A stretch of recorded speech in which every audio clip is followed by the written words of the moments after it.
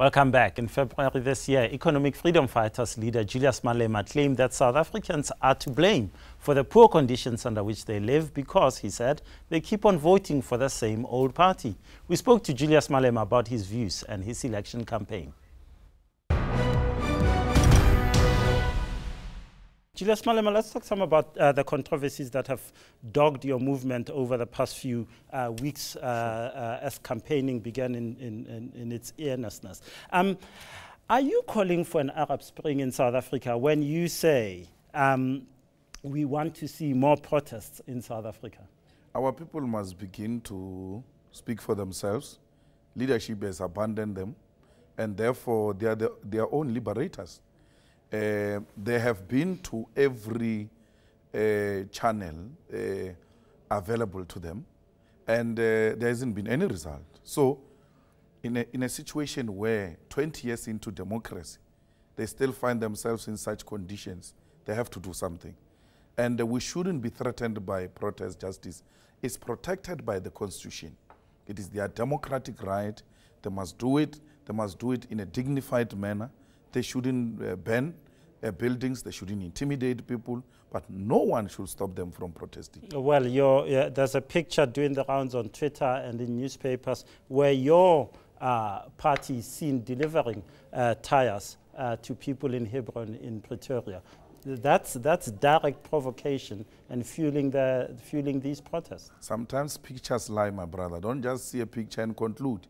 The police actually opened a case against the person who was driving the buggy. But the leader of the EFF in Hebron, Mr. Muhulatsi, said, yes, it's our truck. He was one of the people on the truck. And he says, we took the tires from one section of the township and delivered to people on the other side of the township. Let me give you the facts here. I mean, we're here to share information with our people. The guy was charged by police, accused of carrying tires and distributing them in the township, only to realize that actually they were removing tires as they were entering the township. And I'm telling you now, the charges have been dropped. You want me to believe that, oh, you know, on the day of the protest, an EFF car arrives and says, oh, we're going to clean up this place, when you're calling for people to protest? Then you don't believe police. Then you don't believe the law enforcement. The law enforcement have dropped charges against him because evidence was very clear that the man was not inciting violence. You were in London at the time, you said we are going back to the ANC in December when Jacob Zuma is kicked out of the ANC. He wasn't kicked out, he was retained by a 74% majority. And so you stayed out of the ANC.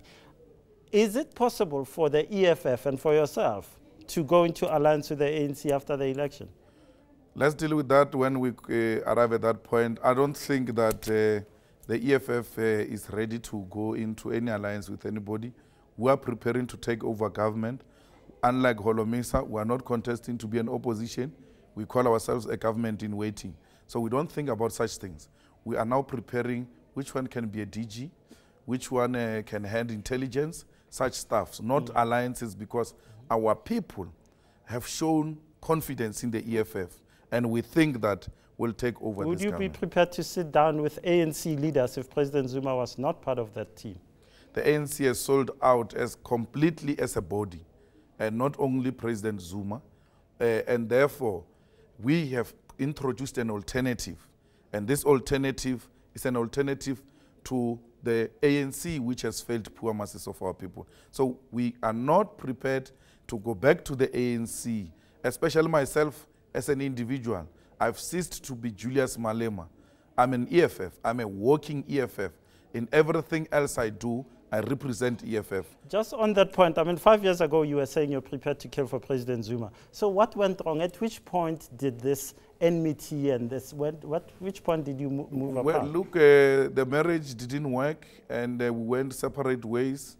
Even when we were still in the ANC, fortunately, some of the things that we are raising ourselves, we raised them when we were in the ANC and said, we are moving away from our people, and we seem to be obsessed with the benefits of political elite.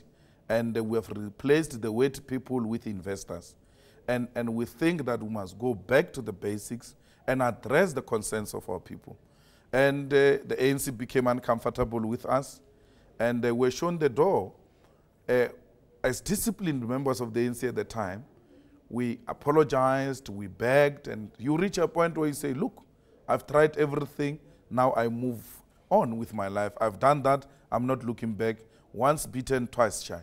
Helen Zille says that she believes that the ANC is going to get 60% of the vote in this election. How do you think your party will perform in this election? I don't listen to Helen Zille. Who's Helen Zille to tell me what is going to happen in the election?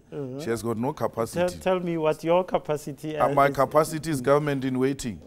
I will acquire the necessary percentage for me to be government. 60%? Absolutely, and more than that. So any percentage, remember that it's not only 51% which gives you the power to be government. You can get less than that, and no one get an absolute majority. We go into a coalition, and the EFF becomes government. No, there are many parties in South Africa. I mean, we'll deal with those issues after the elections. For now, let's consolidate our base, and we need to know what type of mandate are we getting from our people. So Helen Zille is a complete failure. I mean, why is she contesting elections? Why are people following a person who says, I've lost even before I arrived there? But let's move on. You're launching your manifesto this weekend. What is it going to say to the people of South Africa? That's a victorious manifesto. It's a product of consultation with taxi drivers, petrol attendants, waiters and waitresses, farm workers. You've got 1 minute. Workers, what is it going to say? And it will express the interest of those people. We are not launching manifesto here in your show, and therefore we can't tell you the contents of the manifesto. Are you going to call for nationalization of the mines? That's non-negotiable. After the break, we ask why TB Joshua is so popular and whether he can cure HIV and AIDS.